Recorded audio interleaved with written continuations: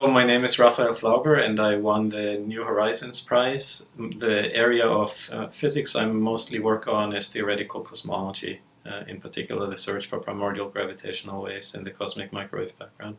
The cosmic microwave background in some sense is relic radiation, and by now we've studied the fluctuations to very small scales with the Planck satellite and also with ground-based experiments. And these images really are interesting because they contain a wealth of information about the early universe. It's indirect, but it's a fairly clean, reasonably clean way of detecting primordial gravitational waves from the very early universe. So these gravitational waves would be emitted during a phase that's usually referred to as inflation, during which the universe expands by a factor of 10 to the 30 in 10 to the minus 30 seconds. And the prospect of learning about this is what fascinates people.